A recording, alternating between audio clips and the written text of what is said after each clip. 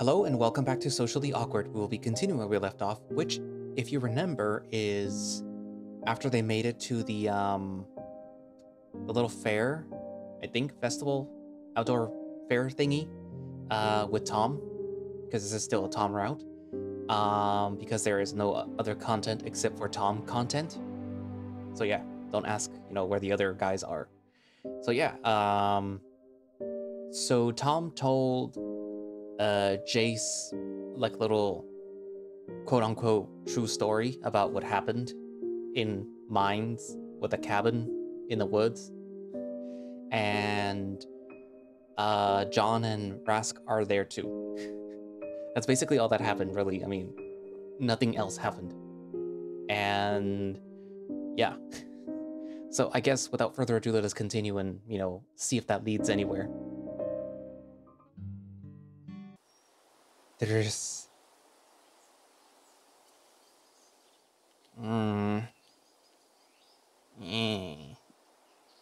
Yeah. Huh? You find yourself laying on the ground, completely surrounded by a strange forest devoid of colors. Trees, leaves, and even the sky are all painted in varying shades of gray. The air feels still and stagnant, and the ground beneath you is damp, but it lacks any sense of warmth or coldness, nor does the moisture cling to your fur. Where am I? As you stand up, you notice how remarkably effortlessly it is, as if your body has lost all sense of weight. You hop for a moment, only to realize your bare feet touching the ground. Is this a lucid dream? You do a silly little dance by hopping and clicking your heels together, side to side, descending gently, confirming your suspicions. I got a full control over my body. Wait. Curiously, you lift up your feet, check the back of your shirt, pat your butt, and give a sigh of relief to know that it isn't wet or stained yellow. Oh, thank God it's not a bathroom dream. With that unnecessary information out of the way, you look around to try and make some semblance of sense. It's so realistic, besides the lack of color. Even if it's an open area, I don't even feel scared at all. I wonder if I can make something appear. You're imagining a floating cup of corn kernels, gleaming with condensed milk and topped with powdered cheese. It suddenly appears into existence. However, all that happens is an increasing hunger coupled with a mounting pressure behind your eyes, as if they're about to pop.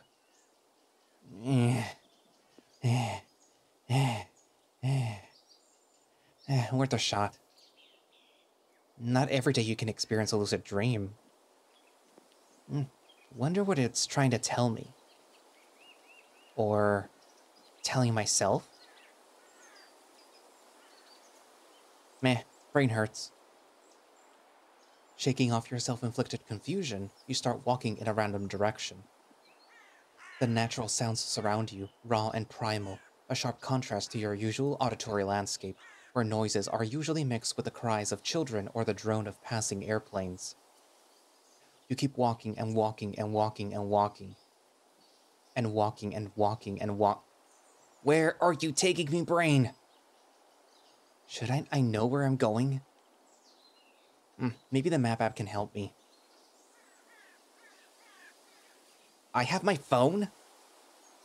Apparently you do, yet its screen remains stubbornly white, displaying nothing. Oh no no no no no no no no no no no no no no no no no. In a panic frenzy, you swipe at the screen, give it a little shake, toggle it off and on, and tap at random spots, even inspecting the back for cracks until... Yeah! Well, the flash works. Great. Now it's a glorified flashlight. This is turning into a nightmare. Suddenly an arrow materializes on the screen, a wooden arrow for archery, with a green hue adorned with a goose feather fletching and a broadhead tip. Whoa! You extend your arm away from your body as the arrow lifts itself out of the screen like a holographic 3D projection. It starts to spin, gradually slowing down, and then swings back and forth, mimicking the motion of a compass needle. Finally, it stops, pointing towards the west. Whoa. That's more like it. Adventure! Following the arrow's direction, you tread through the grey woods until you arrive at a dirt road. There appears to be 2 thin tracks leading ahead. Bike tracks? You lift up the phone and move it to side to side. The arrow is undoubtedly following the tracks. Bike tracks, huh? Maybe I can meet up with Tom. But there's 2. Is this a wet lucid dream? But with who? You're alone. Or can you add someone else?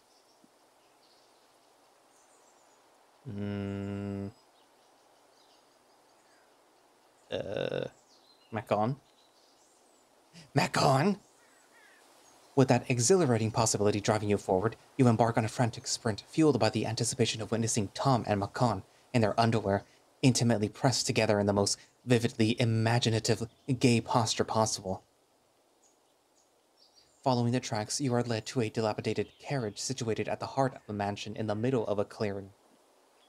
Oh, I guess it's not that kind of dream. White stone walls encircle the mansion, with a large broken gate lying on the floor. These walls bear the scars of a long-ago siege, now partially obscured by the tendrils of blackened dead branches. Wild rose bushes cling to the walls like a natural-made spike wall, while old rusted weapons stick out from both the walls and the ground, adding to the eerie atmosphere. Swords? Spears? Shields? What is my brain dreaming about? Carefully maneuvering through the grounds, avoiding shards of rusty metal, you eventually make your way inside the walls. Attached to the mansion are some worn-out stables with a broken-down carriage inside, an overgrown rose garden, and a small hovel, now in shambles, tucked away in a corner of the stone wall. Am I supposed to go in there? You check your guiding arrow, and sure enough, it points towards the front door. Whoa! Suddenly, the arrow starts to shake and propel itself towards the door. A burst of color follows its path, brilliantly painting the previously grayish background and creating a visible trail inside the open door.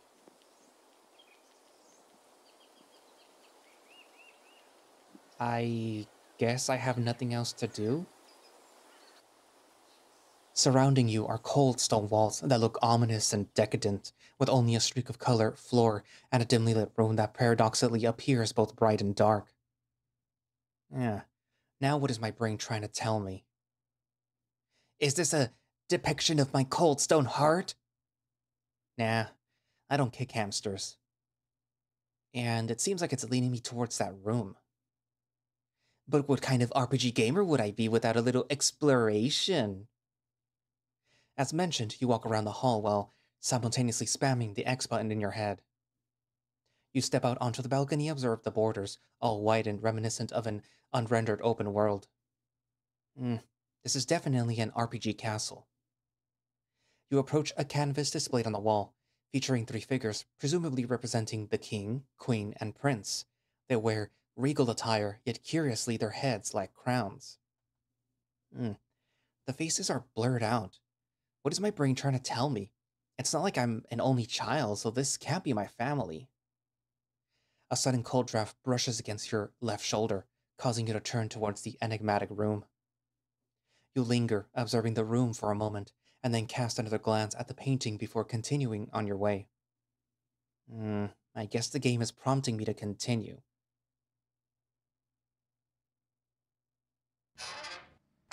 Upon taking just 5 steps into the room, the door creakily but softly closed itself.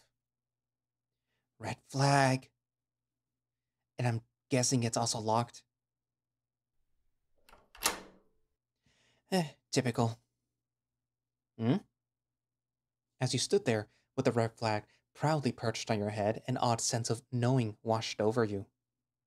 Despite not having consciously intended to conjure the red flag, you understood its significance. At least this confirms it's just a dream. You reach up to the flag and pluck it out like a mushroom and toss it to the side.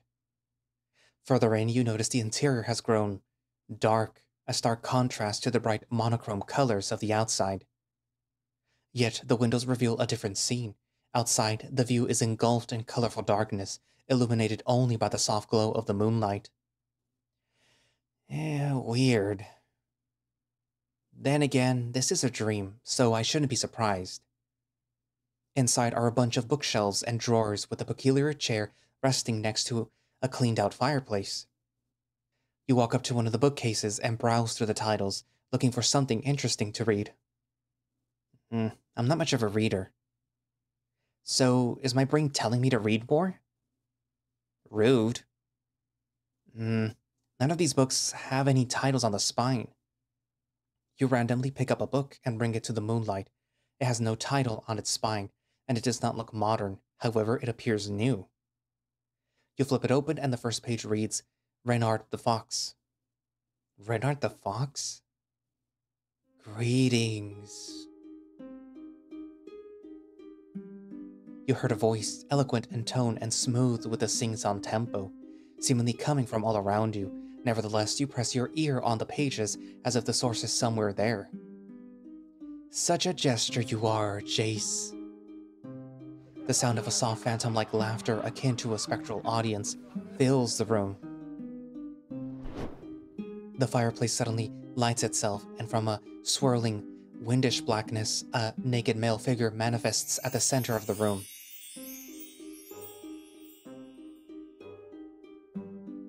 His entire body seems crafted from the darkest black, with only reflections of reddish hue from the fire lending shape to his form. Only his glowing eyes and reddish smile offer glimpses of emotion from this enigmatic creature. You stand still, waiting for any sudden movements. It brings great delight to my heart that you have arrived. If I had one... Where are they coming from? Pray, how doth my dearest friend fare on this day? This is indeed a nightmare, for this creature of black has committed your greatest and deepest fear.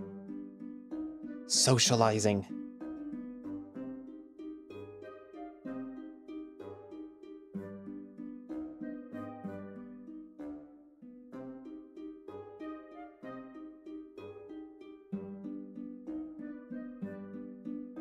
Yes, you.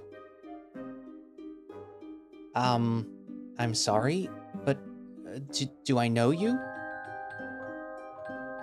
Gasp. How rude. Of me not to introduce myself.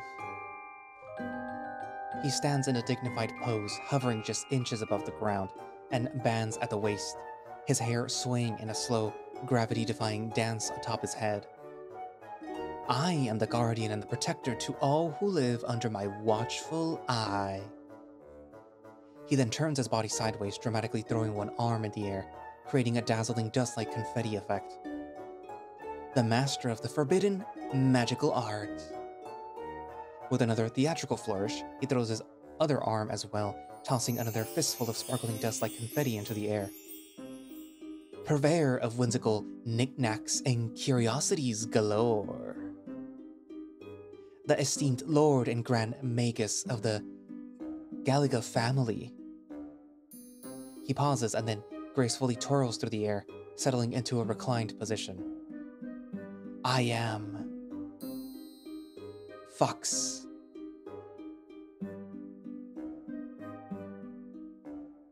Although his theatrics were indeed spectacular, you couldn't concentrate due to the fact that he is... naked. Oh dear. With a snap of his fingers, a sleeveless tunic and baggy linen pants materialize right out of his body. You must forgive me. It had been quite a long time since I've had guests over. Now then. Come, take a seat. We have much to discuss. Suddenly, a wooden chair scoops you up from behind and glides through the air in a circular pattern before gently settling next to the fire.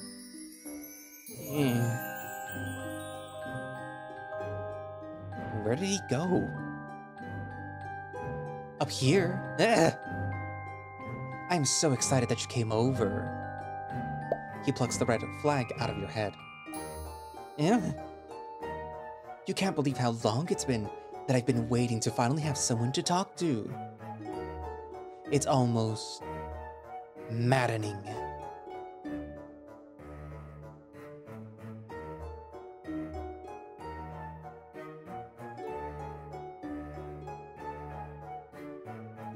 Well? Huh? Do you mock me with your silence? Have the tongues of the future lords forgotten how to utter words in the presence of another? Yet here I stand, met with an almost palpable wall of reticence. Or perhaps it is the awe of encountering a being who defies death? You're dead?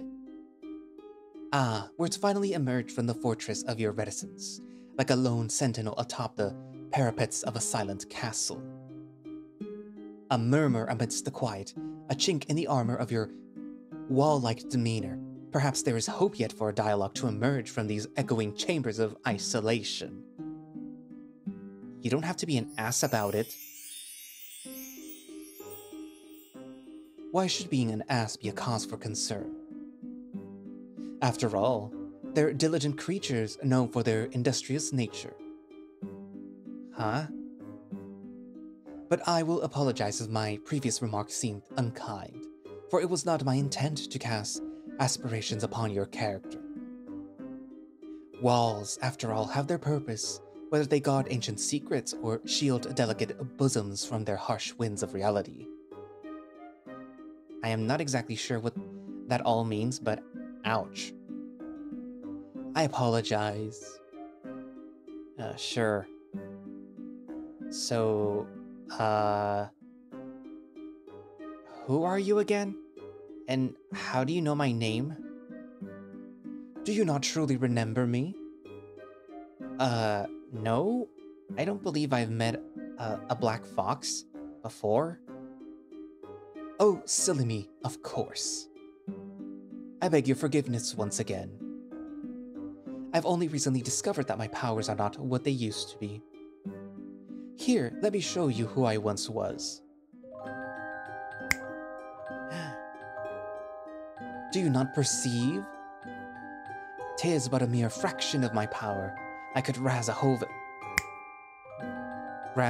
village with a simple snap. I have ascended beyond the bindings of corporeal and mortal flesh.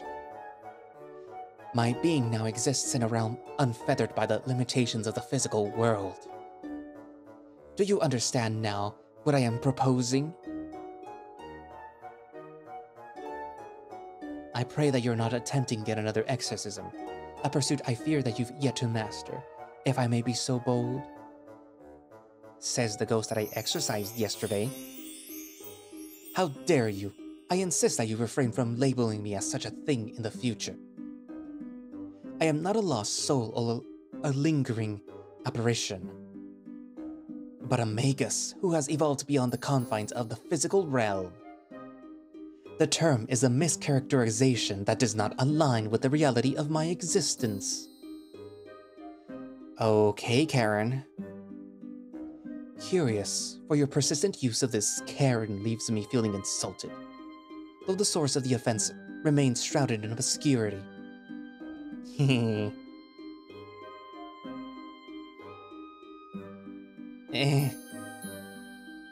You vex me. You seem to trivialize the very essence of my being, treating such powers as if it were mere fluff in the wind. Have my words and my abilities fallen upon ears that fail to comprehend their depths and significance?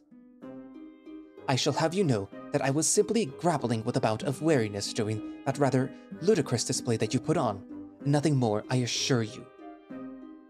You want to throw the book at his head for insulting your skills, but he does have a point. Something inside you is telling you that he is speaking the truth. And to set the record straight, I am not, in any way, shape, or form, a ghost.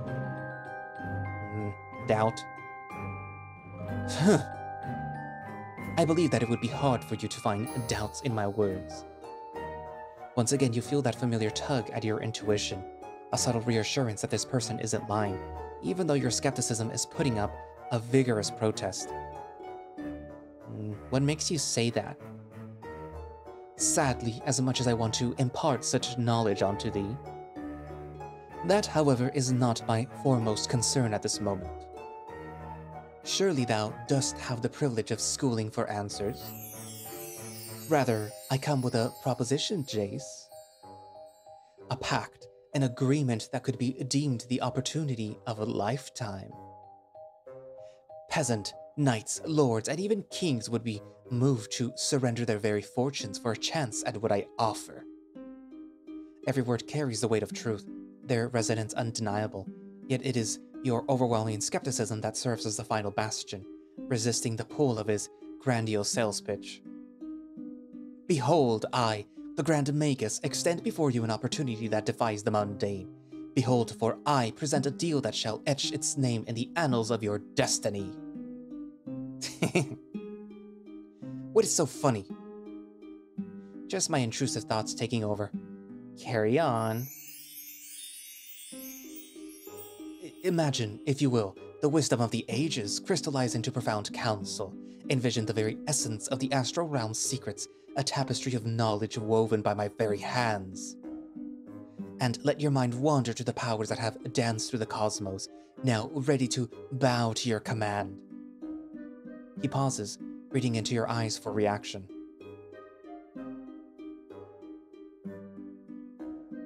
Feeling impatient with his long winding sales pitch, you give him a hard and in exchange, my dear lord, I beseech you for a token, in offering that pales in comparison to the riches that I lay before you. All this in exchange for your... Not interested. But you didn't even let me finish. Does it involve my soul or my body? Not entirely. That's a no. But I am offering myself as a loyal Grand Vizier. The might of the Grand Magus, a wealth of skills and knowledge, all in your service. The entire realm would bow before you, as if you were their king. Sounds like work. Plus, I don't really want a sidekick. Sidekick? And I definitely don't want to be king. I already have 5 buildings to look after. What's more for a whole country? The fox gazes at your steadfast expression, taking a moment to study it closely as if searching for even the slightest crack. However, your countenance remains resolute, showing no inclination whatsoever to be king. I'm astounded. You really have no interest? Not even as a lordship? For your information, I am not the landlord. The landlord's title is under my grandma. I'm just looking after the apartments while I'm studying in college. Grandma? College? Apartments? Do you medieval people not know what a grandma is? Of course! Not. Enlighten me. You know, the mother of your mother? You mean Nana? That works too. I prefer to call mine Lola. Lola? Where are you from, Jayce? Eastern Central. Eastern Central? The Eastern Central. The Saris? Yes, of course. It makes sense now. Your silky linens, your amusing set of wardrobes, and your knightly attire. You must be from China. No. Although, I am part Chinese from my mother's side. Then how in the deuce is a foreigner gain power over my land? Cheap real estate? Real estate? These words that you're spouting, where do you study? Loopworks University. Loopworks? I've never heard of such a university. Maybe not in your time. My time? Pray, tell me, what year is it? It's the year of our Lord, 20XX.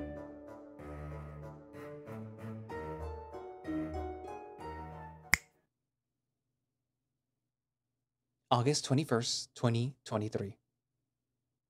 Hi.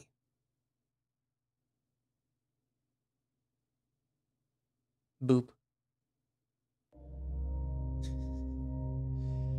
Wow. No. Subscribe to our Patreon or something? Anywho, so I guess we finally met the spirit that was supposedly haunting Jayce's apartments. And I kind of feel like it might be related to the little marble that Jayce found earlier. Because it kind of had like the same hue. It's like a dark marble with like a reddish well, hue to it, I guess. Yeah. I suppose this is where the horror aspect of Socially Awkward is supposed to come into play, but really it's just like comedy. I'm assuming that this fox was also the one that showed up as the eyes. And I will give Monchi the credit where it's due, where he knows how to do a lot with animations and visual novels to make it very fluid and just really good in general. Especially when he has Jayce's like facial reactions and things like that. That's like, I don't know where he learns it, but it's really, really good. Story-wise, might need a little bit of work, but at least he's writing a visual novel, so that's what counts, I guess. Yeah. My assumption is that this fox is out of time, or meaning that he is not aware of the passage of time. So, yeah. Anyway, so what were your thoughts on this? Write down in the comments, and thank you all for watching / listening. If you would like to play Socially Awkward yourself, you could do so by going down into the link in the description for the, for Monchi's Twitter page, which should have a direct link to the itch.io page where you can download Socially Awkward and play it yourself. Once again, only Tom's route is currently being worked on, so before you ask, where's my con, where's Raz, where's blah blah blah, there is no work on that yet. So what I have here is basically what exists right now. So suck it up. Anyways, as you can see, he does have a Patreon and a Ko-fi, so if you would like to support the Socially Awkward project, well, the visual novel, I guess, you can, you know, either do a one-time donation through Ko-fi, or multiple donations through Ko-fi if you want, or subscribe to their Patreon where you get early access to builds of Socially Awkward and whatever else Monchimutt offers through there. And also I will post a link down for my Ko-fi too, in case you want to keep donating. That would be very nice if you do. You don't have to. I'm already reading Soul Creek, I'm already recording, etc, etc. But you know, if you keep donating, it might incentivize me to do it faster. But yeah, I guess that's it for now, and I will see you guys in the next videos. Bye bye.